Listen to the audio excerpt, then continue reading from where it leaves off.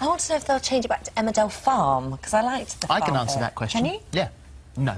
Oh, all right, brilliant. Let's go over to those loose women now. See you later, thank you. So you obviously do feel quite Well, serious no, about Emmerdale it. Farm just sounds nicer than Emmerdale. Emmerdale could be anywhere, but at least you know where you're at with the farm bit. Yeah, but then you've got to be able to do the other stuff, you know, the wool pack and all the other stuff. Just because you're on a farm, it doesn't mean you can't have a pup, right? Well, we'll just have to ask Mr. Blythe tomorrow. Competition time now.